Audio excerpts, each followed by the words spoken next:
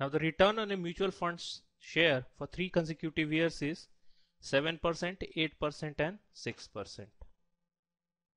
The geometric mean return for the fund's share is closest to. So to find the geometric mean return, we have to find the value of the share at the end of 3 years. So the geometric mean return will be given by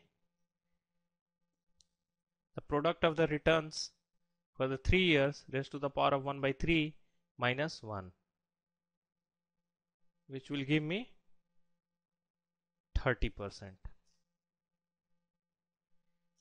If the security is of say $100, then it will reach a value of 100 into 1.07 into 1.08 into 1.06 after 3 years.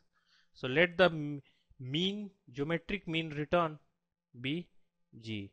So it means that $100 into 1 plus G whole cube will be equal to this value.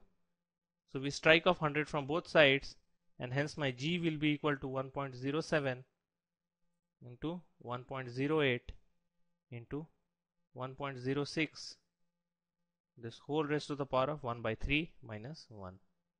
So it will be approximately equal to 7%. So looking at the options, option A is the correct option.